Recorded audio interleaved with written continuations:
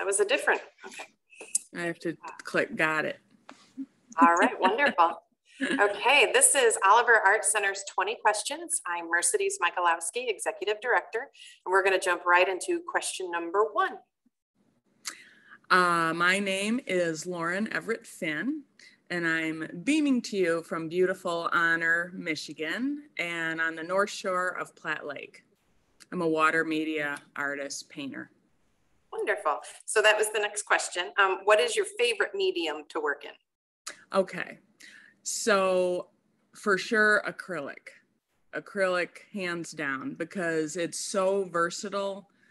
You can paint watercolory with it or add mediums and, add like impasto. And the thing that's nice about it is it's all compatible. So you really can't go wrong as far as process if you stick with water media. So I have enough trouble, so I'm just going to stick with that. Well, that makes a lot of sense. Yeah. So when did your interest in art begin? I know that I'm unique in that I did not start art as a child. I was really into sports. And the only thing I do remember, I like to try and draw Charlie Brown and Snoopy. That's the only art I remember trying. I'd color outside the lines, obviously. But for the not really, I was more into sports through college. And then my first job out of college was doing drafting. On the table back then, right? So you had to have the straight edge and all the tools. And I figured out I enjoyed drawing. And then my husband and I started moving, and I taught myself to do pen and ink house portraits just from that drawing experience on the table, doing the industrial design. And so that's really where it started, just doing pen and ink house portraits. And the funny, now looking back, it's the perfect way to start an art career because I learned to see value before. And any of you painters know I'm sure you hear in any class, like you have to be able to see the values. So that was a really great way to start. So it was a good basis for then when I moved into watercolor was next, took classes, and then from there into acrylic and kind of self-taught with acrylic. So, yeah. Awesome. I always love to hear when people come to art a little bit later on, Yeah, it's, and I think it's such an once I figured out how much I liked it, it's really engaging. You never arrive either. It's not like you can always get better. So I find that really encouraging. So that's a good point. So who and or what inspires you? So, of course, living here, just it's so beautiful around here. So just the scenery and, just going about your day is always inspiring. There's always a cool shadow pattern or color combination or I do also walk the dog most mornings. We're lucky enough we live right close to Sleeping Bear. And so all the trails, I take the dog most every morning. Winter, I love winter walks. So we're out there a lot. And I find that meditative and inspiring. And it's a real good thinking time. So that, and I have a million art books. That's how I taught myself a lot of the, back when you didn't have as much access to video and, online classes and stuff. So, so that I also have a critique group. I have 2 of them actually, and I find them inspiring. My art buddies, we can go into that art speak that it's like, we know, it's like, oh yeah, you can do that shorthand talk and that's inspiring. And even just the process of painting, just starting. And again, it's a puzzle that there's a million ways to finish, but what's the best one for today or the best one for this moment so I think just the process is inspiring too. Awesome. Yeah, I think we're pretty lucky to live in the area we live in. Oh yeah. Surrounded by natural inspiration. High five. Yeah. Yeah. So if your artwork were to be classified as a musical genre, what genre would it be? This is such a funny question because I am really ignorant as far as musical genres. I have real eclectic tastes. I listen to a lot of music, but I couldn't, other than the basics, I could not tell you what they are. So I think I figured out that probably folk music, because it's kind of honest and accessible and homey. And then I got thinking about the question more, and I thought, what a fun project to do. Like, okay, today you have to paint like show tunes, and it's like jazz hands or children's music. Or I thought that would be a really fun exercise. Like, no, this is how you have to paint today. So I love doing things like that. So anyway, thanks for that question. It was a fun one. Perfect. So could you give us a verbal snapshot of your work? I hear often that it's happy, which I like to see happy things, and that's probably true.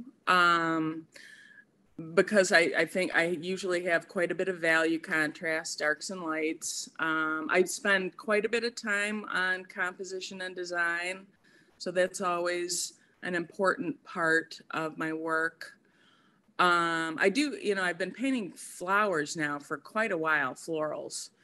And I'm in like a awkward transition phase right now. And, all of the artists, anyone who's painted for any amount of time knows this. And I've been through it enough that's like, I'm in it. I will get out of it, but I have to just wallow through. So, Nicholas Wilton, I don't know if you've ever heard of him. He's a California artist, and he does art2life.com is his brand or whatever.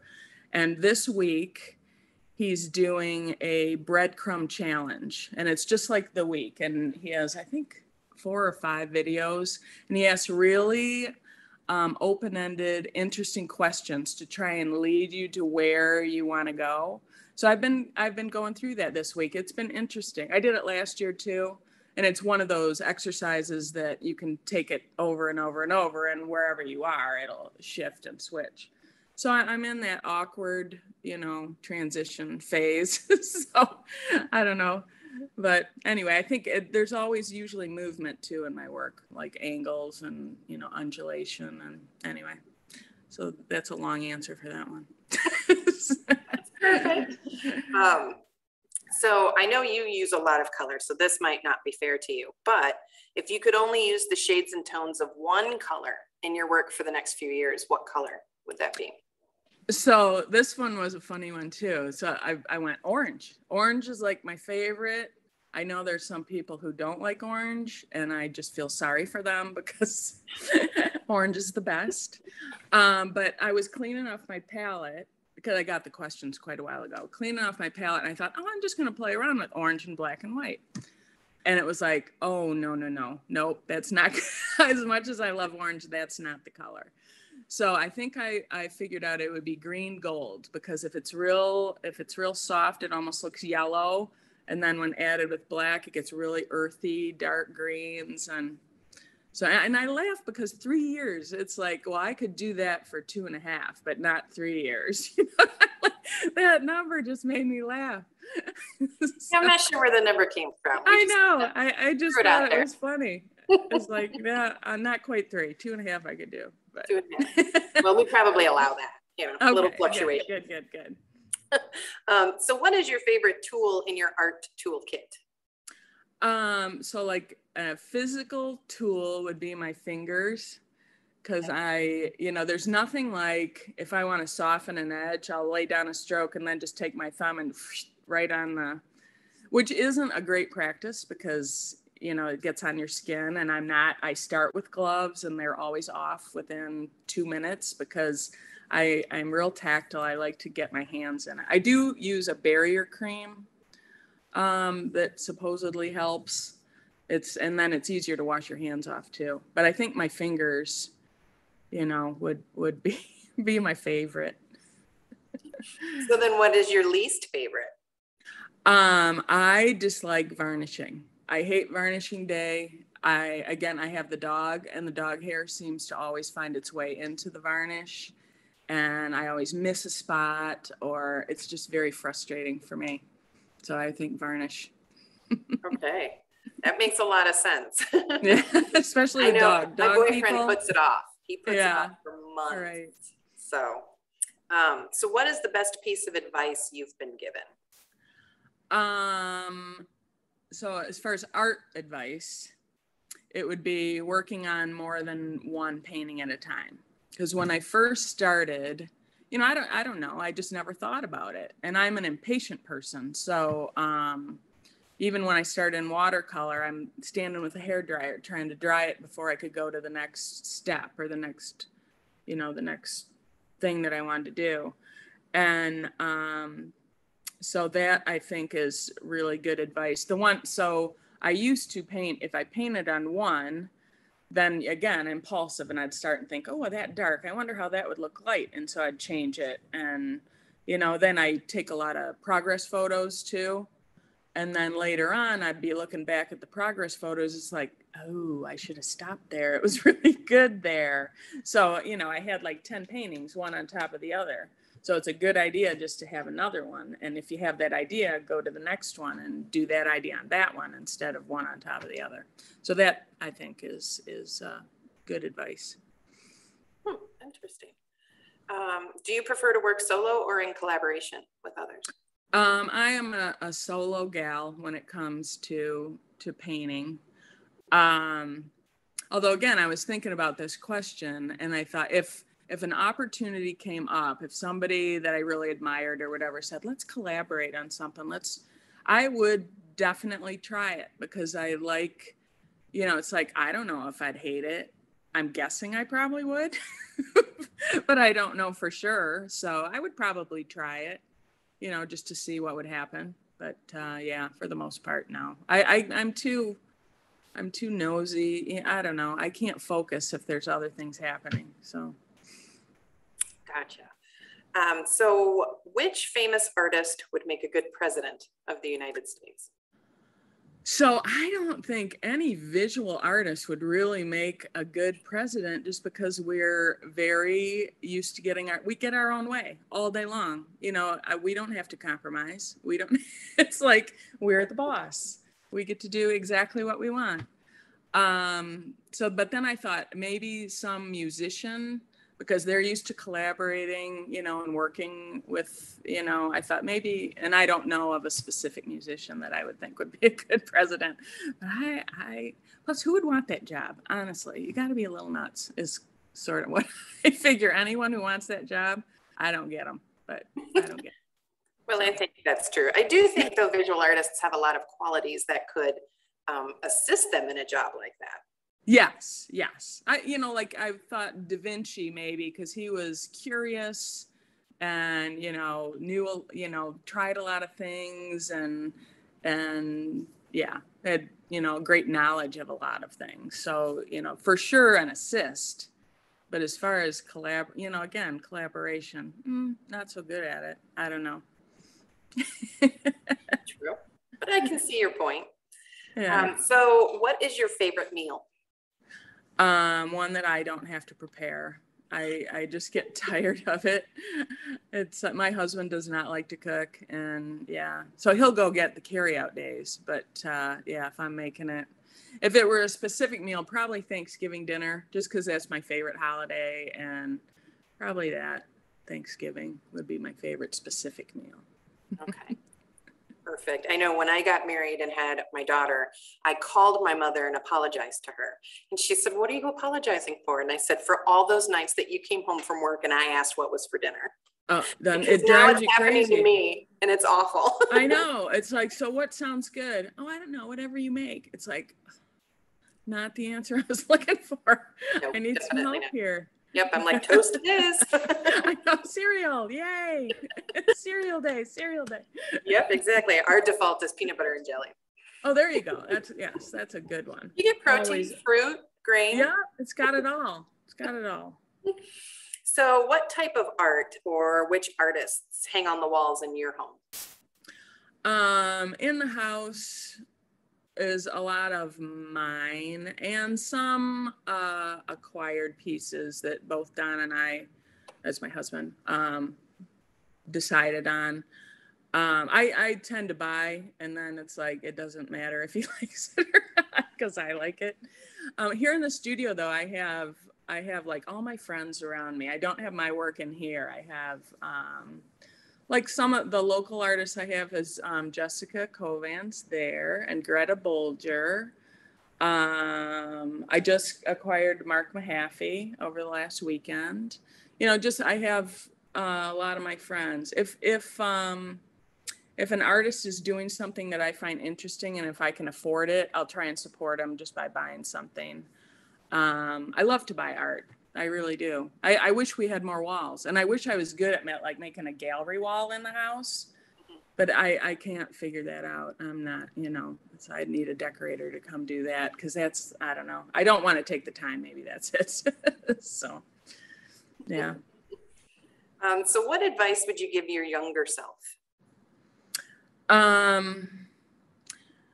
Be true to your aesthetic. Try on different styles or whatever, but be true to what you like. It's because that's most important, right? You paint what you like, and everybody isn't going to like it. You'll find your group. The other thing is, if you start down this road, you're going to be judged. You got to just get used to being judged positively and negatively, and just get comfortable with it. It's like you have to grow kind of a thick skin and take it all. It's like, yeah, I see what you're saying, but I disagree, and I'm going to go on my own way or whatever. Just get used to being judged. It happens. So that's just part of it. Yeah, that's like second nature when you're looking at art. Yeah, and if you're getting your feelings hurt all the time, then that's not the job for you. It's keep it as a hobby, maybe. You should be true to yourself. So, if you could time travel backward or forward to safely make art for a week, what date or time period would you choose? As a woman, I'm not going back. I can tell you that. I would go forward in time far enough that you could do that instant travel. That I would like, I would love to, like, I'm going to go visit this person, or, I feel like going to New Zealand. I can afford it, and I don't have to fly for however 18 hours or however long it is. That would be awesome. Yeah, I'm not going back, though. I don't want to go back. Well, that's interesting, because I think you're my first 20 questions that has said the future. So. Oh, really? Yeah. Okay, yeah. No. But I think it's a great point. Like I say, as a woman, it's like, ew, I would just be angry. I'm angry enough still. So. So is there anything that you have to make art when you sit down in your studio and you're ready to go? I have these like little routine, right? So I come in, make the coffee, and I do I'll put on classical music to start, something without words, because that's my thinking time, deciding what I'm going to be working on, and it's almost always there's noise. Like when I'm doing planning or thinking or trying to design something, then it has to be instrumental. And once I'm figured things out and I'm just executing, then it can be anything. I listen to podcasts or book tapes, or I can, even have on like a TV show, as long as it's dialogue heavy, so I don't have to look at it and I can listen to it. But I do need silence. Doesn't work for me. I get like twitchy. So yeah, I need noise for sure. Yeah. So is there a gallery or a museum that you would love to have your work featured in? Well, any museum. There isn't a specific. And gallery, I'm good with galleries. The one gallery I love to visit, so I would love to have work there so I could visit more often, is Tamarack Gallery up in Northport. And there's always something in there that delights the child in me. There's like, I don't know. I just love that place. The attic, you go upstairs, and yeah, that would be one maybe that I would. Yeah, I love that gallery. Wonderful. I hear that a lot. Do you? It's a Yeah, good, it's a great one. it is. Yeah. We are, again, very lucky in Northern Michigan. We are, Oh, there's so many. the artistic community is just saturated and exceptional, and, it's just, we Yeah. really are lucky. Yeah, absolutely. So how do you know when a work is finished? Yeah, that's right. That's the big question. That's the hard question. Um, so for me, I have like a checklist that I'll share in like my classes. Some of the classes I have, it's like your cheat sheet for knowing, questions I ask myself, like, did I do this? Did I do that? So that's the first steps. I will take pictures of it and make sure to see it on the computer screen, because that just kind of tricks you a little bit to know if it's done. I set them aside for a while, because when you paint, I think this is true of most everyone. If you're having a really good day, then you're thinking everything's clicking. This is fabulous. It's a wonder. This is like my masterpiece. This is working great. And then you go to bed, and the next morning it's like, well, it's okay, but I thought it was way better yesterday. And the opposite's true too. If you're having a bad day and you think, ugh, this is crap, and then the next morning it's like, oh, it's not so bad. So that plays into it. I think you need that distance, a little bit of distance. And also I have a couple critique groups that always help. You get too close to something and it's hard to judge. So all of a sudden someone in critique will say, well, have you thought of that? It's like, I can't believe I didn't, it's like, that's exactly what it is. I knew it was something, but couldn't figure it out. So, yeah. So, and then eventually it's like, there's some though that you just know, but that's pretty rare, that for sure, no, this is done. I'm happy. So, yeah. And finally, where can we find your work? So physically, you can find it at Tweeden Fine Art in Harbor Springs, Synchronicity Gallery in Glen Arbor.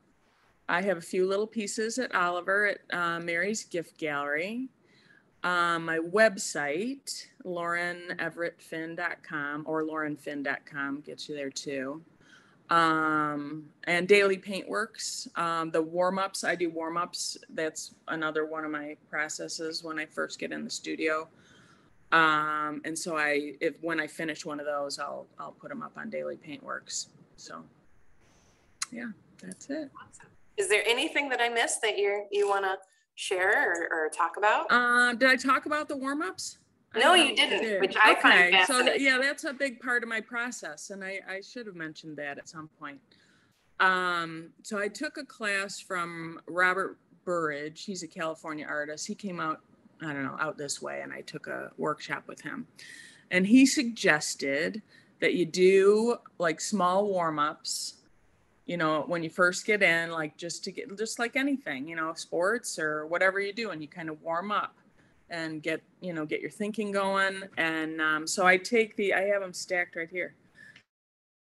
It's like a 16th of this is like a stack of them, of watercolor paper, a 16th of a page. It's almost like 5.5 by 7.5. And then I just work on 5 or 6 of them at a time, and they're at all different levels of completion.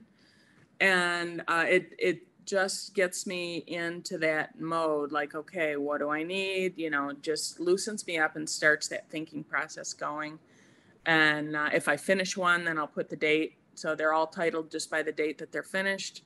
And then I sell them on Daily Paintworks.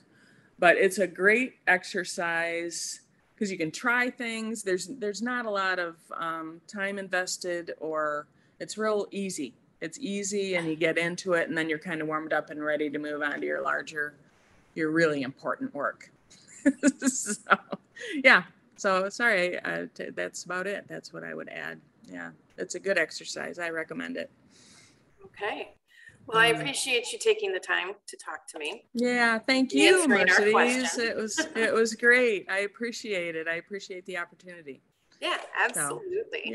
So thanks very much. Thank you.